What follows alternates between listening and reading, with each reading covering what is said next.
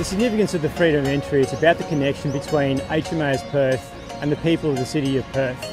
The freedom of entry dates back to medieval times where military units would try and enter the fortified walls of a town or city. And before they could do that, they needed to be confirmed that they were a trusted force before the city would let them in. Once they had been allowed into the city because they were confirmed as a trusted force, then they could interact with the citizens of the city. It's a sign of mutual trust and respect between the military body and the city itself.